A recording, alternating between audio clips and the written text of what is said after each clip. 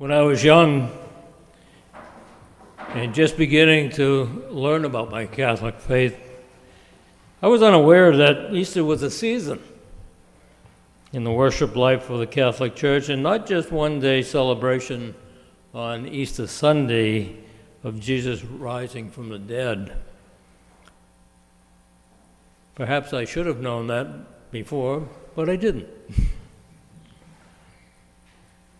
During these 50 days of celebration that ends with Pentecost in a few weeks, that opening prayer offered by Father Ray refers to these days of joy. We get to hear the biblical accounts of many witnesses, over 500, encountering the risen Christ and how their lives are forever changed as a result of it.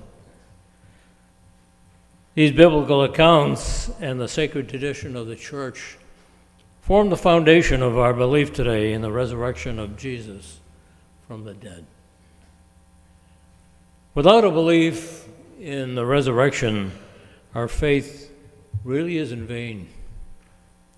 John reminds us earlier of this in his gospel when he says, "For God so loved the world that he gave his only Son, that everyone who believes in him might not perish, but might have eternal life." This is God's promise to us. His deep love for each one of us makes it possible for us to live in the hope of experiencing eternal life with him in heaven. If you need a vivid image of how Jesus accomplished this with his self-sacrificing love, there it is, right there, in that window, followed by that window over there, as he rose from the dead. During these weeks of Easter, you've noticed that our Old Testament reading has been replaced by readings from the Acts of the Apostles, covering the activities of mainly Peter and Paul and others, with accounts of Luke's biblical history that describes how salvation, promised to Israel in the Old Testament and accomplished through Jesus dying and rising, has now been extended to the Gentiles, all non-Jewish people. That includes us.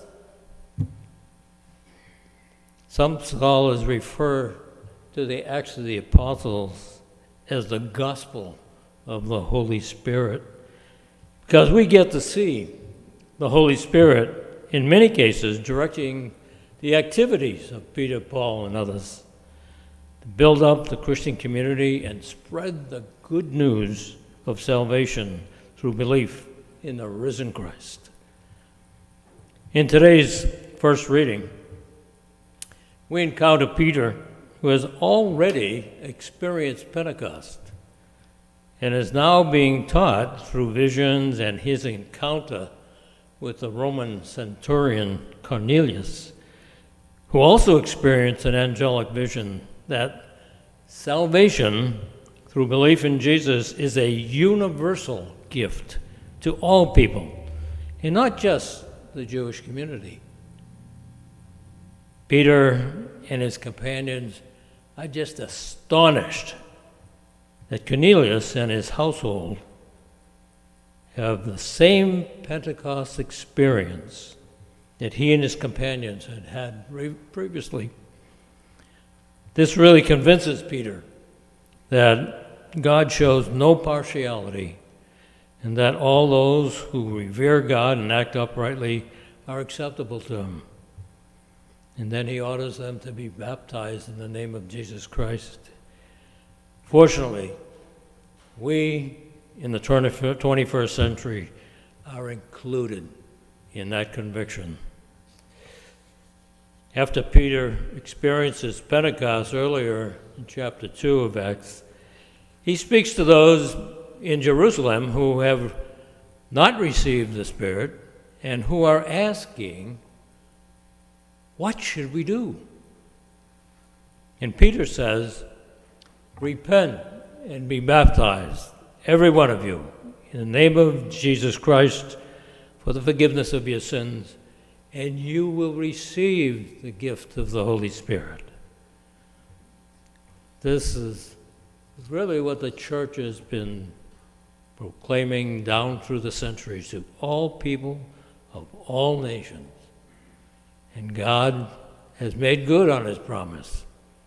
For here we are, repentant people, baptized, our sins forgiven, and filled with the Holy Spirit.